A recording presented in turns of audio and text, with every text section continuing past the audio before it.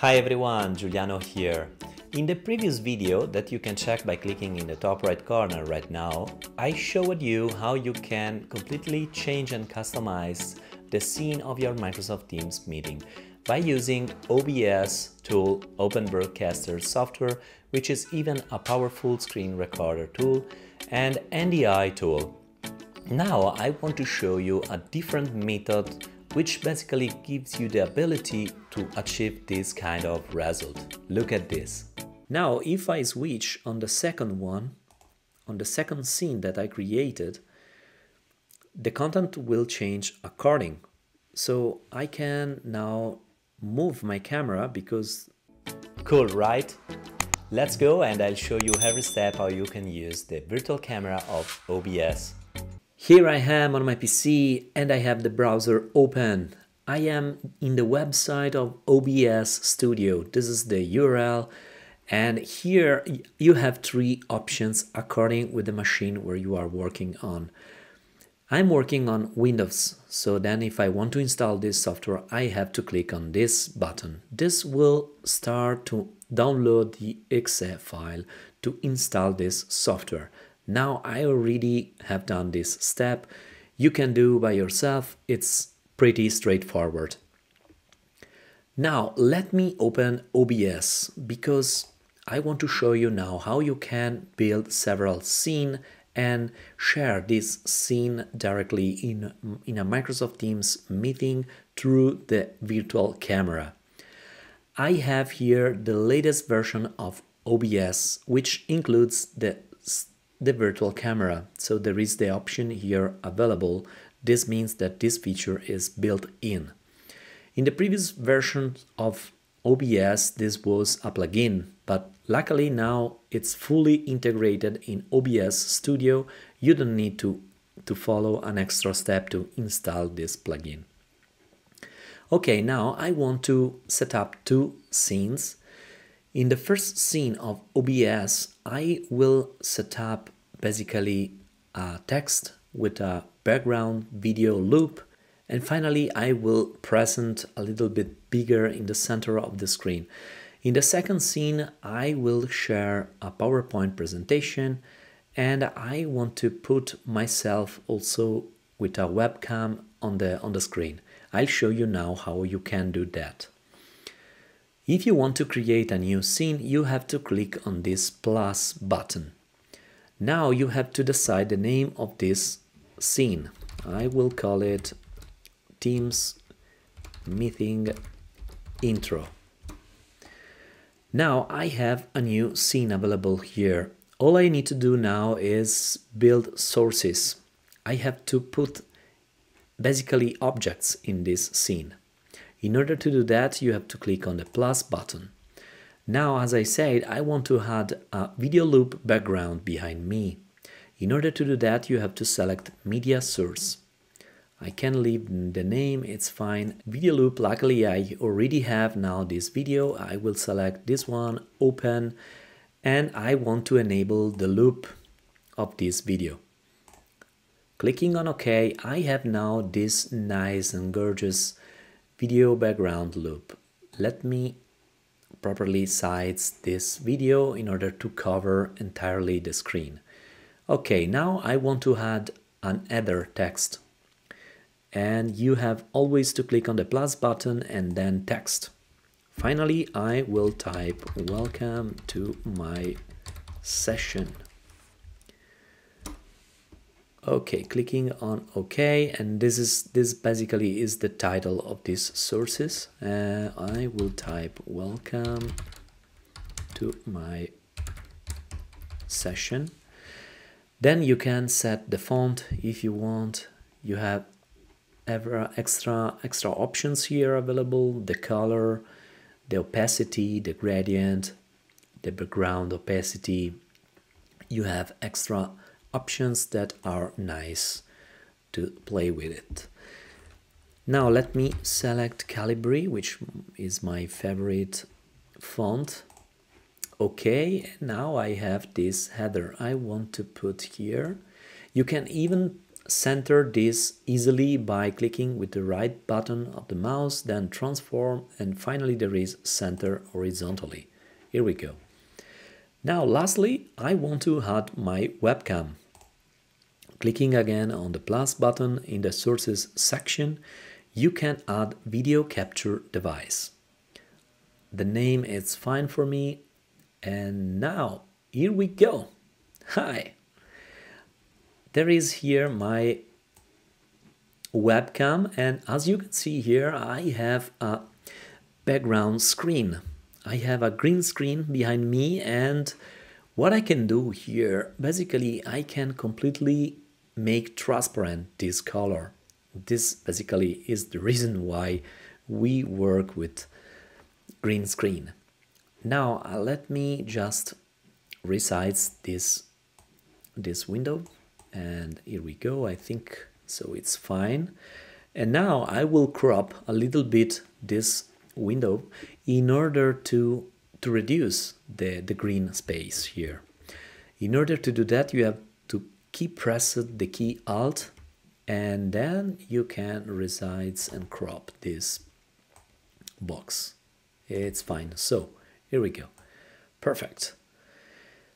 I can even make it a little bit bigger. Yes, it's fine. So and now let's do the magic. So we want to now make transparent the green color. In order to do that, you have to click with the right button on this source video capture device and then filters.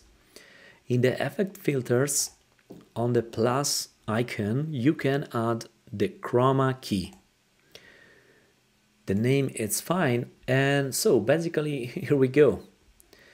The green color is already transformed in transparent color, and you can even adjust here some options, because we can see that there is some green spills here, and you can adjust this by moving this slider key color spill reduction. So you can try to maximize a little bit this, and I think it's fine.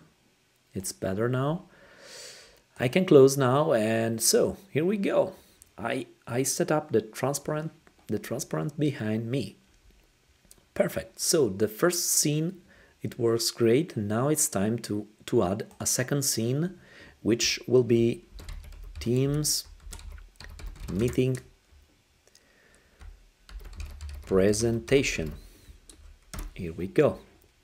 Now let's start again to set up some sources, and we can add window capture. I will add a window, just a window here. I want to select a PowerPoint presentation. So now we can leave as is. It's completely, we have a black screen, but it's not important for a moment. I will add again a video capture device because I want to add my face as well in this during my presentation. Let me crop again this box. You can do that by keep pressing the key Alt. Here we go. And now I will add here my face. Okay, so we set up two scenes, and so theoretically I am ready to go, and I can start to move to the first scene. And now let's open Microsoft Teams. So all you need to do is open the settings of Microsoft Teams, and in devices you can check in camera if you have the OBS Virtual Camera. If you don't have this option available, maybe it's good that you, after the installation of this software, you restart your machine. And this item should show up here in this drop-down list under camera. So selecting now OBS Virtual Camera, we can see that we are not sharing. We don't have nothing here, and that's the reason why is that I not yet started the virtual camera.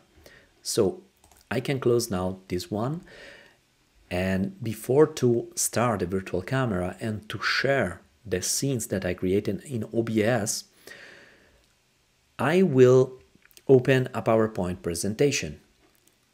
So let me open this tab. I already opened here OneDrive, and I have here a PowerPoint presentation. Opening this PowerPoint presentation, I'm able to start the presentation directly from here. I even enabled here the live caption. This means that we will have transcripts in place. I made a video how you can do that. Click on top of the right corner right now if you want to go deeper, and I can start to present now. So now the PowerPoint presentation is started, and I can switch back now on OBS. The transcripts is started to work. Now switching on OBS, if I go in the second scenes that I created, we can see now that we have the PowerPoint presentation already available here. And if you click on this source, basically if you double click, you can open, this is the video capture, but I want to open the window capture. You can select the video capture here, and then here you can select the window that you want to share. In this case, I'm sharing Microsoft Edge, and I'm sharing this tab where I have my PowerPoint presentation. So it works fine. You can add the window that you want, of course. Okay, it's pretty good, and we can start to work with Microsoft Teams. It's time to start a meeting. So I am here now in this team, Global HR, in the general channel. I will start a meeting directly from here. So there is the virtual camera now that is disabled. Basically, there's nothing here. All I need to do now is opening OBS. I am ready to share what we see here, and I have just to click on the Start Virtual Camera here. Now switching back on Microsoft Teams, we see now the scene that we created. Pretty cool. Now we have a problem here. The content here is flipped. Basically, this is the behavior of Microsoft Teams. We have this mirror effect. I don't really know the reason. We should explore much more how it works Microsoft Teams, and this is not possible from our side. We can just wait that Microsoft fix this thing. But don't worry, because participants to the meeting will see the content in the right way, will be correctly flipped in order to read the text and in order to read properly the content that you share with the virtual camera. Now, what I'm gonna do is basically mute myself because I'm recording as well and I want to avoid audio conflict. Then I will join the meeting. And now basically the meeting will start. Here we go. And if I switch on the second scene that I created, the content in Teams will change according. So I am now showing the PowerPoint presentation with me here. This is very, very cool. Let me just switch back on the Teams meeting intro. So it's time now to join the meeting with a different user, Ligu. Let me open again Microsoft Teams, and I will join the meeting now with another user, which is Ligu, with her smartphone. I'll show you now that I am connected as Ligu here on her smartphone, and I have here the classic icon with the camera, and this is telling me that there is a meeting. I can join directly the meeting from here, join now, and now basically we are seeing the content that I created in OBS. So I created the first slide and the first scene on OBS, and so this is what Ligu is seeing in her smartphone. Now, if I switch on the second one, on the second scene that I created, the content will change according. So I can now move my camera because this is the main window. I can move my camera because this is a little bit overlapped with, I can move in this other area, and here we go. Now my camera is here. So, and Ligu is basically following the session.